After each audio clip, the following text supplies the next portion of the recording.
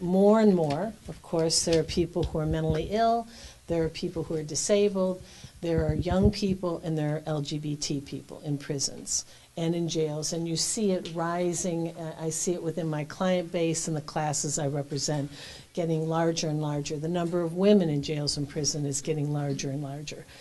And so, you know, what happened often in the law is they considered them solely based upon their status or their actions. So if they were prisoners or criminals, there were laws built in, and especially in Michigan, carving people who, based on that status, totally out of protection. So the Michigan Civil Rights Law, the legislature passes a section that says, we protect everybody under the Constitution for equal rights, except for those in prisons and jails. You have no rights under the Civil Rights Act at the moment. So if you put all gay people in the solitary confinement, there's no claim for discriminatory treatment. If you decide to put all people of color in a certain prison, right now they carve them out of the civil rights protection. And so we saw that happening more and more.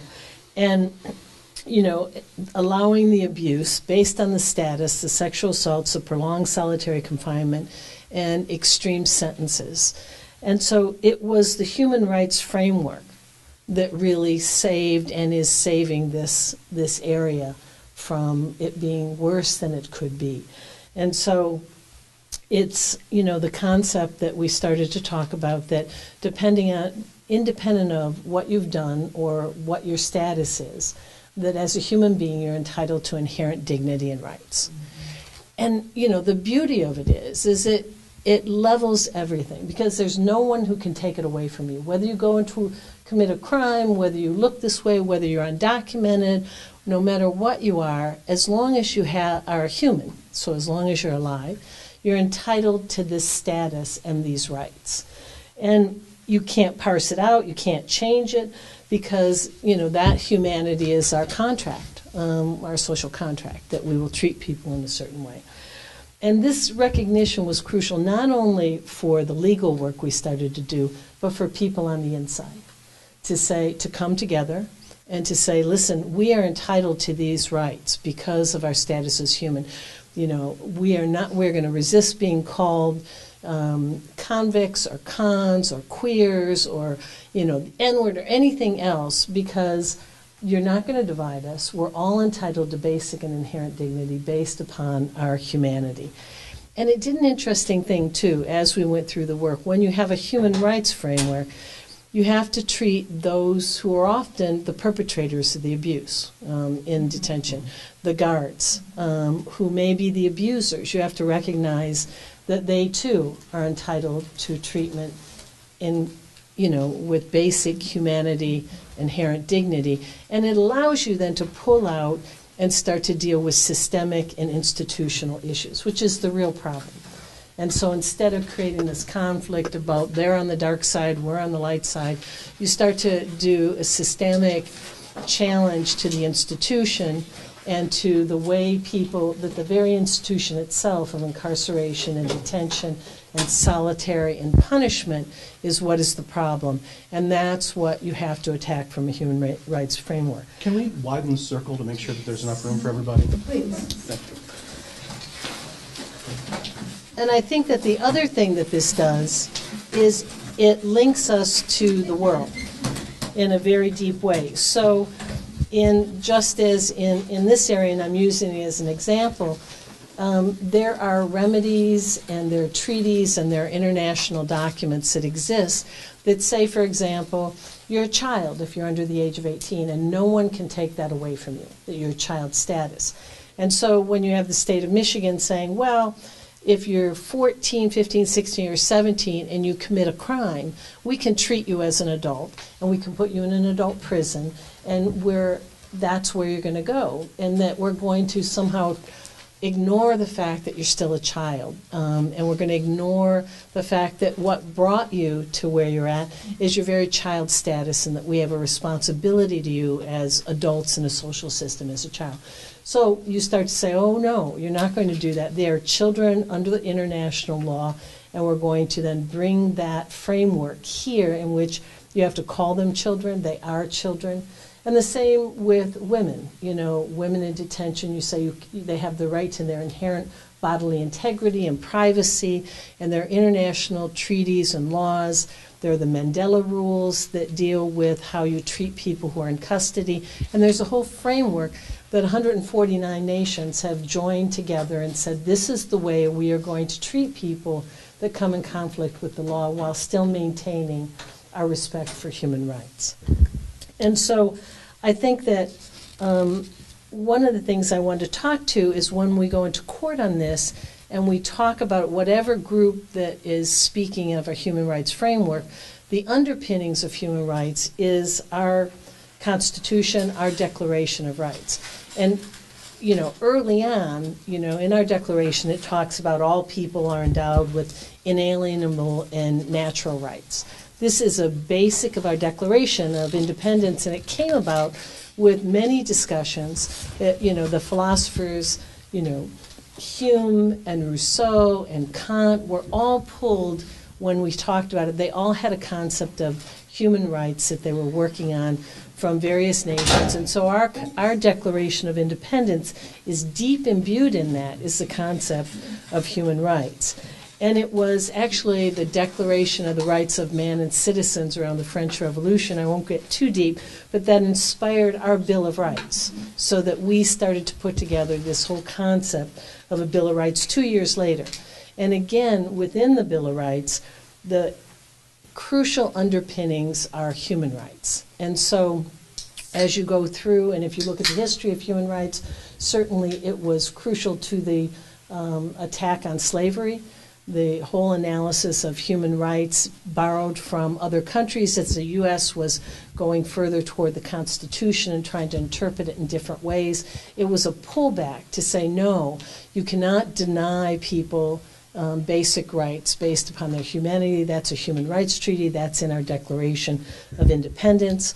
When Roosevelt in 41 did the Four Freedoms, again, pulling us together and being, U.S. was in the forefront of the United Nations treaties and Declaration of Rights in 1941, based on Roosevelt's Four Freedoms. And it fueled the fight, again, for women's rights. It fueled the fight for civil rights. Reverend Martin Luther King's famous saying that it's necessary to realize we have moved from the era of civil rights to the era of human rights.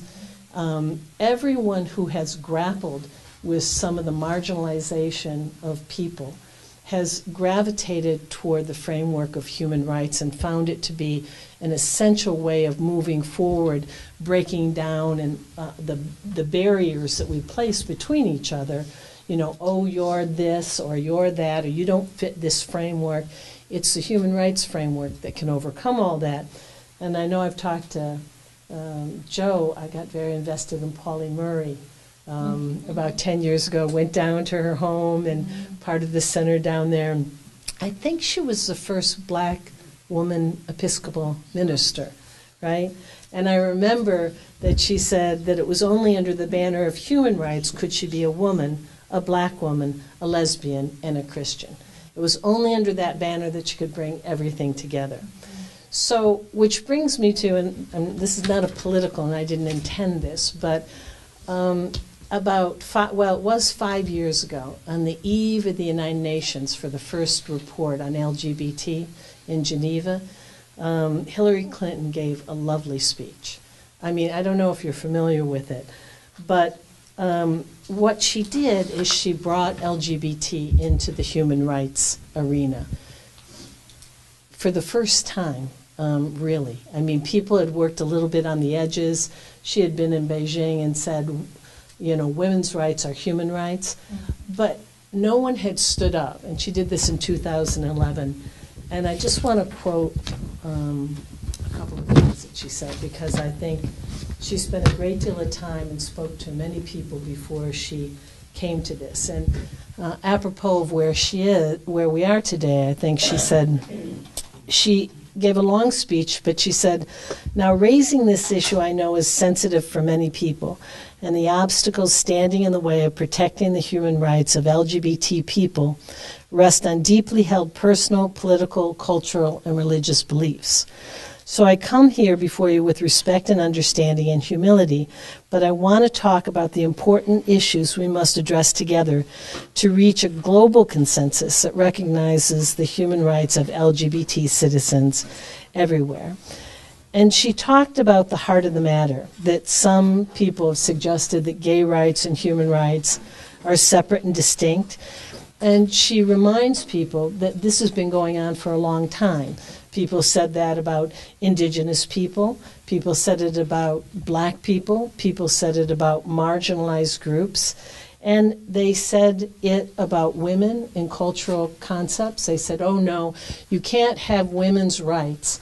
You have to respect the cultural tenets of women having to have lesser rights than men or not being equal to men, subjected to corrective rape or hormone treatments or, all of the things that people gave an excuse. It was a cultural thing that couldn't be infringed upon and be respectful of various cultures. And the same thing was being done with regard to the violence against gay people around the world. And she said, we have been through this before, and every time we have come through it with a recognition that everyone has basic human rights. And when people cite religious or cultural values as a reason to violate or not protect the human rights of LGBT citizens, it is not unlike the justification offered for violent practices toward women like honor killings, widow burning, female genital mutilation, and some people defended those as a cultural tradition. But violence isn't cultural, it's criminal. Slavery was never sanctioned by God. It's an unconscionable violation of human rights, and nor is LGBT violence sanctioned by God. It's a violation of the deep violation of human rights. And she talked about how religion and our culture are sources of compassion toward fellow human beings, and that if we're going to move beyond the divisions here, that we have to recognize that if you're standing there and you see a person being treated contrary to their right to inherent dignity, that you must step forward, and that the world must step forward, and that we have to recognize as basic human rights. So I think that I'm here to talk about how and to really urge that the human rights framework has a deep and guiding resonance in every issue when you're trying to work through these things, when you're trying to confront people who say, oh, that's against my religion or that's against my culture. No one can deny the basic rights of humanity, and the discriminatory treatment and violence has no place in that framework. Is that it? Okay. Yay. Yeah. I do a quick add-on now, just related to Michigan, which is that, part of what I would love to see is our civil rights reflect international human rights standards. We have tried for 10 years to get Michigan civil rights laws amended, Elliot Larson, to have sexual orientation and gender identity, those 4 words, included as part of the categories around which you will not discriminate against people. Not only was that blocked again last year, but now folks in our state are organizing for a Religious Freedom Restoration Act, which would say that on the Religious Freedom Restoration Act was a national act passed to protect the rights of religious minorities. But it's being used by conservatives around the country to argue that on the basis of freedom of religion, people should have the right to discriminate against people who are transgender, bisexual, lesbian, or gay. And, it would be, to think of the example, it would be as if after passing the Civil Rights Act, we then passed a law that said, unless you're discriminating on the basis of race for religious reasons. And you could see how that would totally dismantle the Civil Rights Act. So that's where we are in Michigan. That's part of why. And I guess I just also want to say in regards to, this whole thing of moving away from arguing who gets to have civil rights. to a framework that says everybody gets to have their basic human rights. And this particularly at a time when the debate seems to be centered around whether transgender people get to have the same rights as everybody else. So once again, it's always this fight over which is the category of people we're going to allow discrimination against, as opposed to this concept of religious rights. The next presentation we hope to have was some younger folks to talk about being the intersection of race, class, sexual orientation, gender identity here in Washtenaw County. Jim and I put out calls for people. I'm not clear whether folks have showed up today who are going to talk about it. Otherwise, we can kind of pitch in and say a few things about the challenges for youth here in Washtenaw County. Did anybody show up who was part of that call out? Okay. So, go ahead, Carol. Can I, just because I'm taking notes right Yes. now. Deborah, you mentioned that there were going to be 3 pieces, and I'm not sure I got 3. Can you just tick those off, 1, 2, 3? So I think the 3 pieces that make it crucial. Yeah. I think that that the first one is that the recognition of bringing everyone together, that you're entitled based upon your human rights on both sides of all sides of the thing. The second thing I think, and I was trying to stay within my 10 minutes, the second thing is that the language of human rights is very important. So that, we don't have to be as divisive as we often are with language. And it does 2 things, I think. It allows barriers to be broken down, and it allows people to not talk in terms of the status of who they are or what their various identities are, but you all come together under a human rights framework. And it also provides, particularly with a lot of the people I work with, a sense of a strength. It's very hard as a lawyer. Due process doesn't get anybody jazzed up, Right.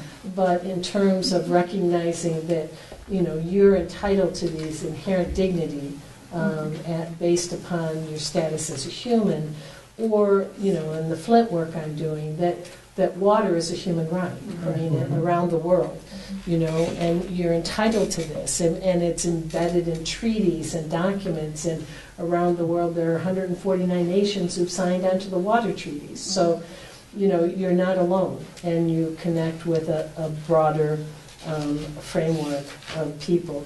And 3, I think that it brings us back to it's not contrary. Sometimes people say, well, that's an international concept, but it's not contrary. It's very part of our deep underpinnings from our Declaration of Independence in this country and our legal frameworks. So human rights, and in fact, there are many statutes that talk about the laws and treaties, and were intentionally built in there. And so often you have, and for me it's important because in the Supreme Court, the court has, in the last few years, it's talked about human rights and treaties and international law in 2 contexts. One with regard to youth and people in prison, and 2 with LGBT rights. Those are the 2 areas, and I think they did that because we didn't have sufficient protections written down, and so they had to say, well, look at the world, and look at our peer countries at that time, because certainly there are deep problems with regard to LGBT rights in many countries and continents. But at that time they were looking at peer countries, and they were saying, in their mind, that if you go to the basic tenets of human rights, you cannot discriminate in this way. And found within our Constitution, if you read it broadly, those rights. So the Equal Protection Clause was read broadly to make it consistent with that, because there's a fear in this country always about saying, oh, I'm going to follow international law or documents or treaties because then that'll control us. Or I'm not going to be bound by the International Court of Justice because we're going to be independent. We still have, I have a feeling of exceptionalism. if things go really, awry, we're going to need it deeply Yeah. in the next thing. But it's true, American exceptionalism is deeply embedded in it. But in these areas where they saw a complete disavowal of humanity and that the language of it was they're not human or they're not entitled, and that's, that grouping is particularly now, at least in this day and age, used with, the LGBT community in opposition. So they reached in and pulled that human rights framework in the Supreme Court's discussion in Romer, in Lawrence v. Texas, which are the two central gay rights cases that the Supreme Court has dealt with. And so they looked at those things, and I think that it's important that we keep it tied to our basic framework of our Constitution and our rights. We just have to plow it.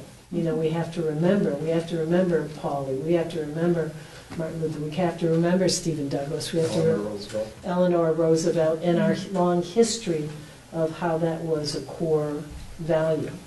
So I know this would be off topic, I think, but I'm curious about currently reading about how the United States, though, was also built upon the idea of natural divine law that the white body is superior to the black body, and that our country was in some ways founded upon the white body being protected and having those rights, and the black body being property. So I would push back on that, actually, because I think that there was a great debate. And one of the things that is not in the Constitution is that another human being can be a property.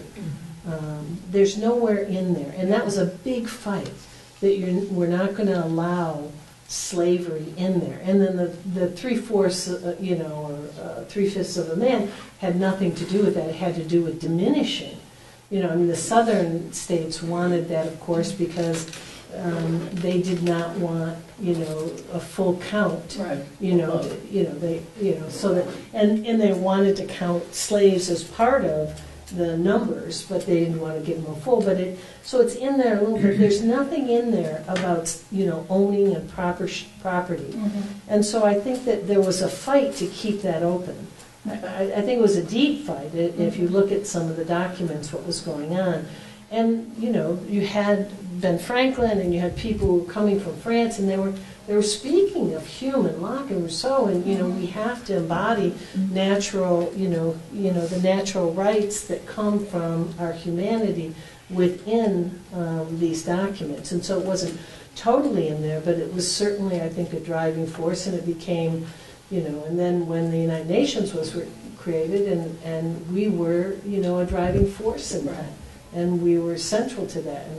And Eleanor Roosevelt wrote the Human Rights Declaration. Right, and so that and the 4 freedoms, were pretty central to our jumping off. I think that the movement has been, there is actually a strong movement on this, and throughout the country, coming from different places. There's a lot of resistance. But I think it's growing. The Carter Center has been a great proponent of it. There's now a whole, in the last 5 years, it's called Bringing Human Rights Home Movement Network. I would say that it's, 3,000 lawyers strong. And then the U.S. Human Rights Network is, a broad-based network that is going state to state and city to city, passing human rights ordinances in various cities, trying to grow it from the grassroots up.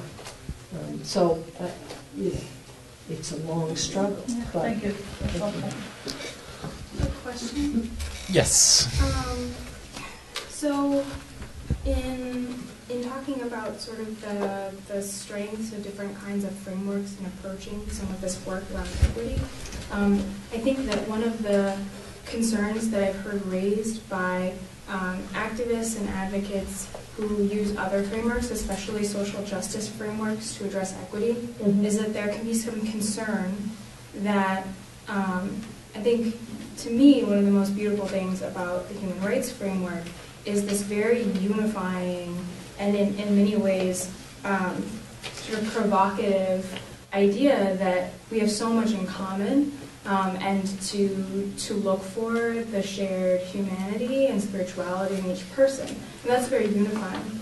I think in the same way that there is some concern that whereas a justice framework or an equity framework looks quite a lot at differences, some would say that that is divisive, but some would say that that's protective, in that although we have so much in common, there are also very important details and differences that by making space for those differences, it makes us capable of addressing them.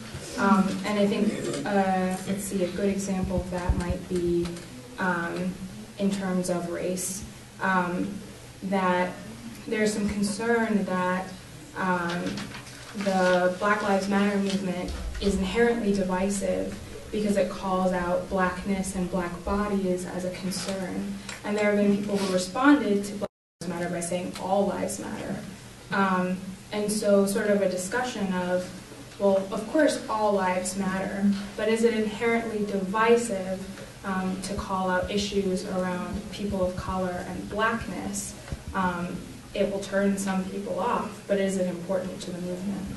So I think that, I mean, if I for a minute and then but I think that's a really good point, and I think that all lives matter, yes, but it's being said it's always said in a repressive way. At least I've always heard it in a way that says, I'm not going to listen to your distinct issues. And I think, going around the world, in doing human rights work, I think that differences and needs and the crucial things are really deep in human rights. I mean, I don't think it quashes it. I don't think it needs to quash it. There are documents. I mean, every year the Convention on the Elimination of Racial Discrimination is, particularly looks at issues and has looked at issues and been very critical on what's been going on in the United States. The Committee Against Torture. I mean, you look at particular areas and there's no, the UN does their special reports on LGBT. So I don't think it's meant to suppress our differences, but it requires a baseline that we are all going to. There will be no more the fact that some people are not entitled to basic human rights. Now, what those rights need to look like in order to get everybody to a higher, equality, I think is a vibrant and robust discussion around the world. And in fact, I often find that, we in this country don't have the same language. You'll go to,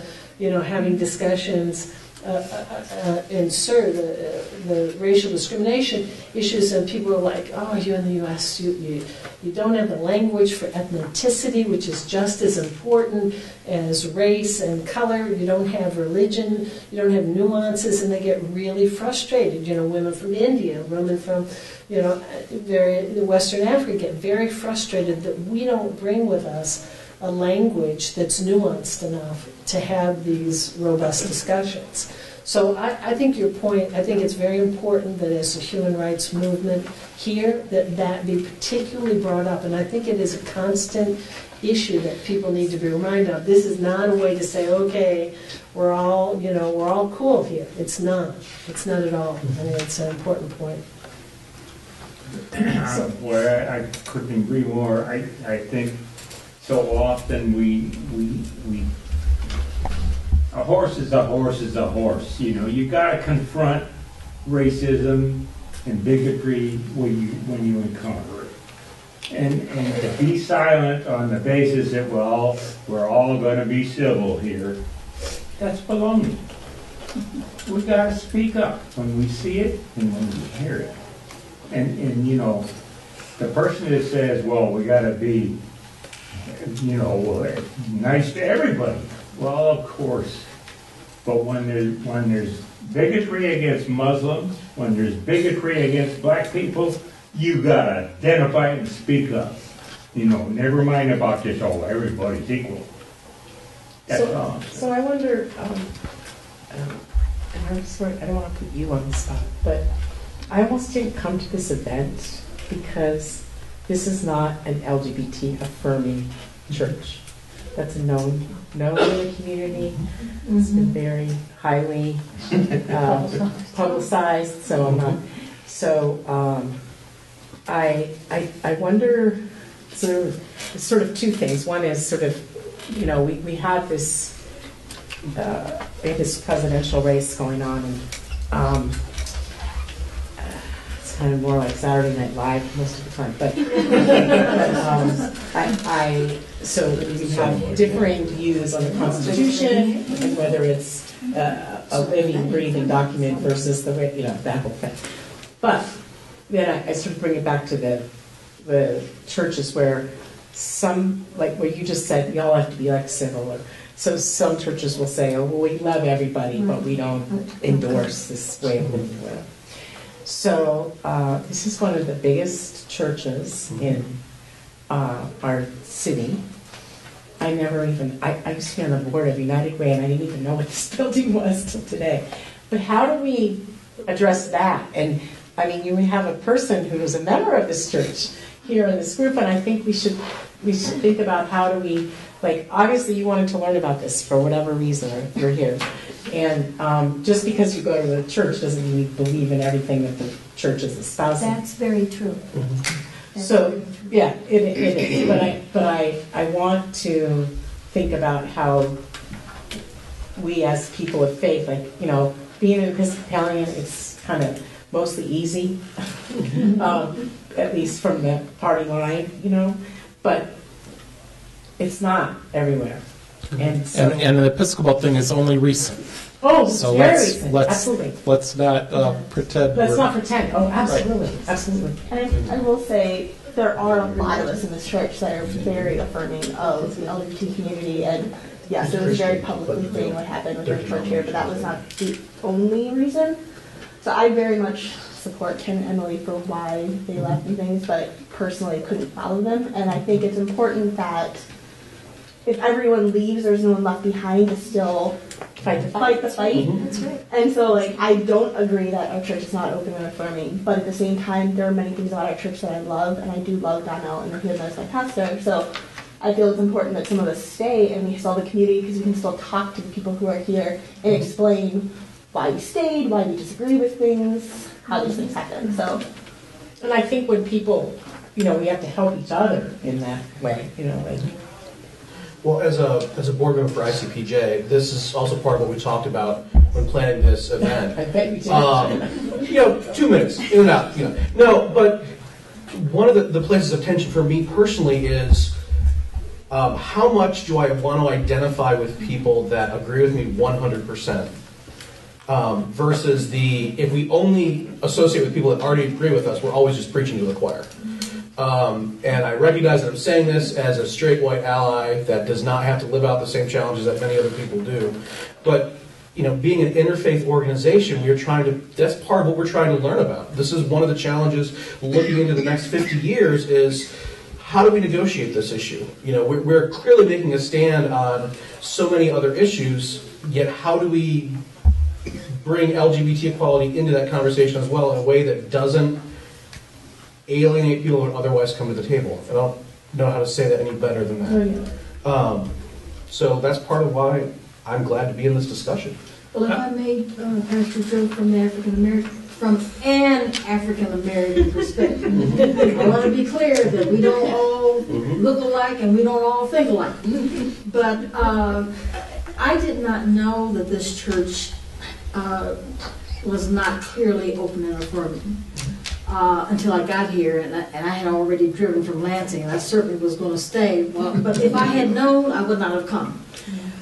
Because in the African American community, as an individual, I'm done with trying to convince somebody to accept me. I'm just done with that. You know, and if it is not a part of your policy, then okay, if you want to stay and make it a part of your policy, wonderful, but I'm gone. because it is not a fight. There are too many who do support for me to waste my time in trying to convince the non-supporters. And the second issue that I have here is I don't find the building to be very accessible. So what does that say about our attitudes toward the otherly able? And I think I would like to see us, if we really want to widen the table, if we really want to put in another leaf in the table, if we really want to put more chairs around the table, then we should do that where the table is already set and there is a willingness to take into consideration the issues that are of importance. Now, I'm not otherly able and I'm not GLBTQ. However, it's like the other day somebody said, we're going to have a dialogue. We're going to talk about gender justice, but we're not going to include the transgender community. What the hell does that mean? How do you have a dialogue about gender justice and exclude the transgender community? How do you do that? So I partly want to take this and use a little bit pivot here that's all related to also talk about the role of allies. And I think it needs to be part of the same conversation. I think it's a really important conversation. Who was our last bishop whose ordination caused such tremendous... Gene Robinson was the Episcopal Church's famous gay bishop. And he said, it took me 40 years to accept my sexual orientation, and then I was really upset when my parents couldn't accept it in a weekend. And so there is a long struggle that we're engaged in this struggle for human rights and human dignity, the recognition of human dignity.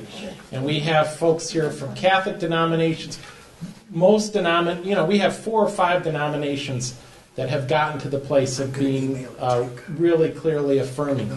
But the rest are yet to go. But I think folks will come along when we've opened up the space for conversation and dialogue. And I just want to say, here's where the role of allies becomes so critical. Because if you're in one of these denominations or one of these religious communities where you're going to be demeaned because of your sexuality, it becomes incumbent on allies to be speaking out, creating the space to raise these questions, to make these challenges. I also just want to say, back to the human rights framework, Interfaith Council for Peace and Justice has never taken a stand on sexuality issues, as far as I know, in the past, because of this fear of division. But I think this talk today is an example of, if we can't agree on a human rights framework, there's no grounds for justice. I mean, I think we have to, it's fine to have churches with different traditions, but we've got to really press people to say we've got to come together around the human rights framework. Tom? Well, I did an observation from the legal aspect. The Catholic Church here in Michigan has recently been forced by law to offer medical insurance to all its gay people. They won't even call them gay people. They got some fancy legal name for it. But the fact is, the law forced them to do that. And when Lynn and I have been working in this advocacy for over 25 years, and some of the terrible traumas, family traumas that we've witnessed, it just makes you want to cry, And my reaction to that is, we need help, and we would love some help from the legal community, because I see institutional religion getting away with murder, with bigotry that just plain bigotry, period. And they going to get the law to support them? That just boggles my mind. Linda, do you want to add in on this? Well, I think what Tom's saying is very important. And I think legal support would be fantastic. I think that may be the only, not the only, but maybe the straw that breaks the camel's back. Maybe we can pivot a little bit and talk about a positive situation, a church situation, Catholic parish situation, that when we talk about why you stay in a faith community that is negative about your kids. We stay because we want to change. We want to change what our church says. we do have an example in our own experience of a Catholic parish in Detroit that through another couple, mostly through another couple, who had 2 gay children among their 6 children in that You parish. started it. They He's your hype man. this couple and Tom and I got together and decided that we needed to make some changes in this community. The pastor happened to be very supportive. That's a big help, and I guarantee you that's what you really need. But you also need the support of the community, because pastors don't want to do anything about this if they think they're going to lose money. So our pastor had faith in his community. There were a series of meetings to educate the parish about LGBTQ issues. Went on for 6 weeks, 2 months. I should say 2 months. It went on for probably 6 months. People came, they learned, they took a vote in the parish council. They voted to become an open and affirming church. They now have a big plaque on their wall, huge plaque. It's that big.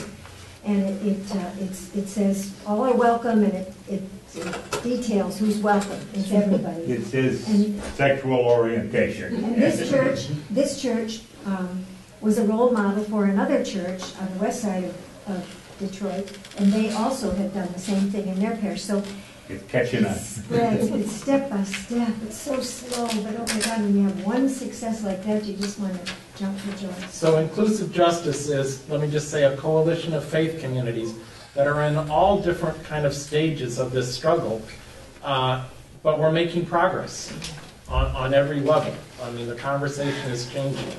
And so I miss, Vineyard here was one of the first evangelical churches in the country to come out with this strong statement of welcoming to all levels of ordination people, and the result is National Vineyard passed a statement saying they couldn't do that.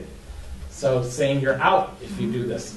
But I still so appreciate the struggle people carried on here, and that kind of reactionary response is not the end of the story. I mean, I think we have to figure out how to carry that struggle forth. But, it's going on in denomination after denomination. I just want to say also, statistically, it's striking how the media's misportrayed things, that the studies we've seen have the majority of African American Christians in Michigan being supportive of gay and lesbian rights, even though their church leadership is not. The majority of Catholics in Michigan are supportive of LGBTQ rights, even though their leadership is not. I mean, there's a wildly diverse, complicated conversation and struggle going on. Well, one thing, I don't want to put anybody on the spot, but I mean, this has become a very Christian conversation. And looking at Inclusive Justice's brochure, you also have, symbols from other faiths. So how, in your experience, have other faiths been engaging in this as well? So I'll say quickly, most other faiths don't have the struggles Christians seem to have around this. Right. Okay. So Jewish communities much clearer on LGBTQ issues. Buddhist, Eastern Clear in what way? religions, so the Muslim community, the conversation I would say is still very much just beginning to open up. But if you look at what the roadblocks are, who's blocking the path to civil rights for LGBTQ people in Michigan, it's significantly about conservative Christians. And which is where, so again, another thing Inclusive Justice offers is workshops for conflicted Christians, who are Christians who are conservative theologically, but have a gay or lesbian friend or loved one who leaves them conflicted about their theological things. And when workshops were done on this, in 3 to 4 hours, 60% of people moved significantly in their ideas just by having a space to talk about these issues freely, because in their denominations there's been no space. How about young people? I also see some young people here. Do you want to get your voices out of this conversation, any of you? You don't have to. I just want to make sure those of us who are Back really at the comfortable beginning, I talking. said 2 or 3 people introduce themselves as high school students. To me, that's young people. There we go. Fran? Yeah, I want to say 2 things on the do I go or do I stay? issue, and they seem contradictory, but they're both true. One is you don't have to volunteer for abuse. Mhm. If your church is abusing you and it's, you know, putting you down, Denying your dignity. then it's time to leave. The other thing is people who know LGBT people are much more likely to be more liberal in their attitudes. And I think that, you know, if everybody came out, the whole world would be different. Because people who say, I don't know anybody who's gay or lesbian, I say, oh, yes you do. You just don't know who they are. And I believe the figure is something like 60% of gay and lesbian people in Michigan are not out. Yeah. So, you know, Really? both of those things. How do you do that? Where did you get that, Joe? There's some poll we got Both with of those inclusive things justice. are- I mean, there's places where people are, but you got to think of how broad the state is Yeah. and how many conservative areas there are. It ain't all Ann Arbor. I think that I appreciate that so many people are bringing up what it means to be an ally around this particular issue. And I think I would challenge us to think about what it means to be an ally to people who have invisible identities in general. That there's a big difference between having an identity, a minority or marginalized identity that's visible to most people who come in contact with you, as opposed to having an identity that you have to make the decision whether or not to disclose. We often rely upon people who are marginalized to fight their own fight, in the assumption that if they were to bring it to the table, we're all good people. If they bring it up, of course we would support them. And I think that we have to be very thoughtful around what we expect from people. Because the reality of living with a marginalized identity every day and struggling with it every day means that there are differential needs and differential traumas. And we need to be careful about how much we assume we can put on other people. So as allies, I think we need to consider what it means to create space.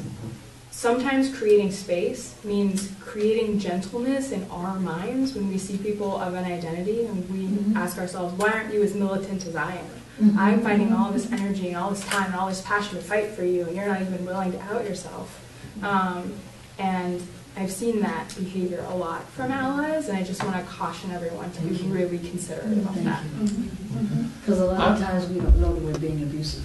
Right, and I can understand the frustration. I feel I can understand the frustration. And we don't recognize that. Someone just said something about being in the church and not volunteering to be abused. Was that you? Yeah. But when you grow up in this madness, Yeah. I mean, I grew up in the Church of God. I had no idea. I mean, I knew something was off. I just didn't know. And actually didn't find out until about 3 years ago. Even though I've been moving away from it as an ordained clergy person in the United Church of Christ, who happens to be blessed to have the likes of Yvette Flunder as my personal mentor, but because if it hadn't been for her, my son Oliver, I didn't know that I was being abused. I just didn't know because I never had anything to compare it with. I never saw a faith community love the marginalized. I grew up in a denomination that talked about loving, but I never saw it, if that makes sense. I want to get Jim Toy in here a minute. Some of you know Jim Toy, some of you don't, but Jim was one of the first people to come out in Michigan as openly gay during an anti-war thing. He started the first gay lesbian center at any university in the world, a number of other things. And Jim, you've been part of the struggle practically from the beginning. Kind of any reflections you have about allies, religious community, where we are in the struggle right now? Thanks, Joe. I appreciate any help from any ally. And for those of you who are struggling within your own community, which may not be supportive of us. I appreciate you all the more. I think all the more, yeah, because of the risks you are taking. And we just keep on keeping on. So we're told we have 1 minute left. I do want to say another little statistical thing out there. Right now, nationally, it's the religious allies who again and again have made the critical difference in national electoral issues in terms of kind of religious allies with the secular community have been able to be more powerful than the conservative religious community. When legislation has been, progressive legislation has been passed, or bad legislation has been defeated. So this, you know, whether you want to be religious or not, this is, as Fran says, key issue, whether you want to be demeaned in different ways or not. But there's a terribly important role that we can play as religious allies in the public. So Deb and Joe, what's the action? So what do you want us to do? So one action is we need to really tackle RFRA. Yeah. Another thing is that I think we need to bring to interfaith, and we need to bring into our churches, whatever their stands are, this talking about this human rights framework and getting beyond this judging who gets to be respected and who doesn't get to be respected. Thank you. Deb, something you want to add on that? No, that's, I mean, you know, there's some, you know, really good talking points, you know, that the U.S. Network has put together that I'd be happy to send to Joe, just sort of like, you know, because it becomes very fuzzy, like, well, what is a human right? You know, where is it embodied, and what do I refer to? You know, what is it really saying? Mm-hmm. And so I think that there's like just a one-page great primer that I'll send to Joe, and he can send. So it to if you will put your email addresses on here, I will send it out to anybody who asks for it. Thank you. Thank Tom, you. last Yeah, word? just a little closing anecdote that illustrates the importance that we communicate to the broader world. No offense, but the keynote speakers are going to start in 2 minutes. We're at -3 minutes, right? We're at -7 minutes.